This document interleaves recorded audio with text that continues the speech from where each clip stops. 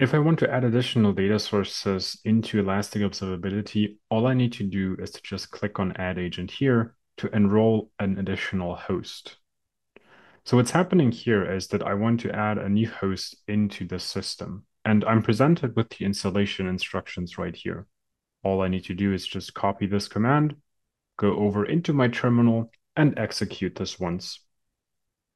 I'm now being asked for confirmation if I would like to run this as a service.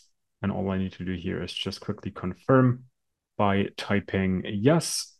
And then the service will be installed and started automatically. If I now go back into Kibana, we should see in a few seconds from now that the agent is now enrolled. There we go. And we're now waiting for incoming data, which should also appear very, very soon. So let me close this and let's talk about onboarding data sources. We've enrolled this agent, which means that by default, we're now collecting system logs and system metrics. But what if we would like to add more? Maybe we have, as is the case here, an Nginx service running on this web server host. If I would like to collect Nginx logs and metrics, all I need to do is select my agent here and add an additional integration to it. I can choose from a list of hundreds of them right here. So let's search for Nginx and just select this integration as it is. Click Add Nginx here. And usually the defaults are perfectly fine. This depends a bit on the integration, but for the most part, the default settings should work well for this type of integration. Clicking Save here, save and deploy. And what's going to happen now is that this configuration that I just changed will be deployed to all of my agents that I have enrolled into this policy. So we have this central management functionality, which allows us to centrally configure what I would like to have monitored. This takes away a significant amount of the complexity of managing agents. You don't have to edit any YAML or JSON files. You don't have to SSH into your hosts anymore. Or even worse, you don't have to ask your employees to come to your help desk so you can make a software update or any kind of installation. We can configure anything centrally from right here. Our agent just updated, which means that now we have this Nginx integration enabled on our host. Now, these integrations, they come with a list of assets, which means that we ship ways to visualize this data out of the box as well.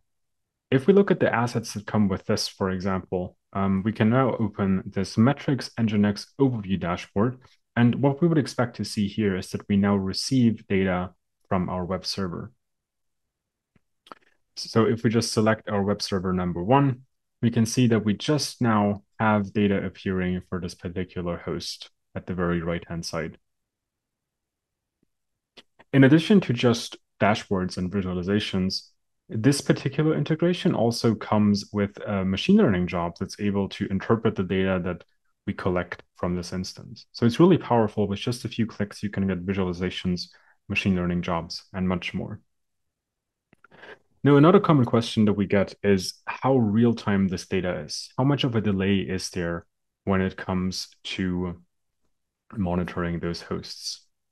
For this, let's jump over into this dashboard. What this shows us right now is the CPU utilization of the host that we just installed the agent on.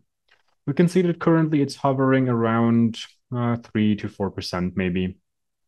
But let me now go over into my host here and just run a very simple stress command, which is going to spike the CPU. Going back into my dashboard, I can instantly see this metric spiking. And if I just go back into my terminal, stop my stress command and go back, wait a second or two, we can now see that we are down to 0%. So it can be as real time as you want it to be. Typically, we collect data every 10 seconds for most of the integrations, but it's configurable. And in this case, I set it to 1 second, so we have the data available pretty much in real time.